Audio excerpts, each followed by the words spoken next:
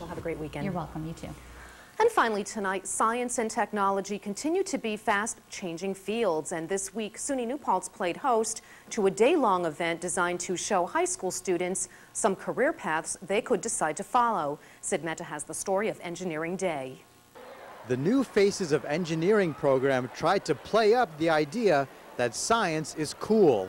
I think it's important to focus on science and technology as being fun. It isn't just that geek myth of the highly introverted person with no social skills. Engineers are real people who have fun, who solve today's problems and tomorrow's problems. Everybody can relate to fun things, and that's what engineers do. They invent fun items. Without engineers, we wouldn't have the fun items we have today.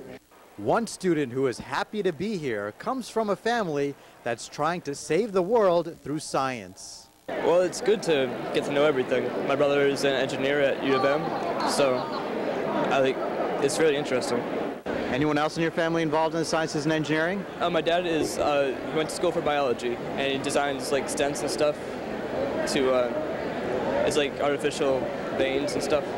More than 1,000 students from more than 30 schools in the Hudson Valley region are here for the New Faces of Engineering Day. One of the prime attractions is a company that produces freeze-dried ice cream. Yes, it is. Well, I wish they were eagerly interested in freeze dryers, but they're more interested in one of the products that you can freeze dry, and that's ice cream in this case. It's pretty cool what they do. Like he said, they freeze dry blueberries, send them over to the troops. It's like vaccines too. I think America counts on innovation. Our economy, our standard of living is counting on an innovative culture to come up with new ideas every day.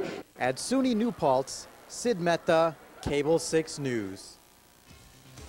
And that is our report. Take it real slow out there tonight. Yeah, be safe. We'll see you on Monday.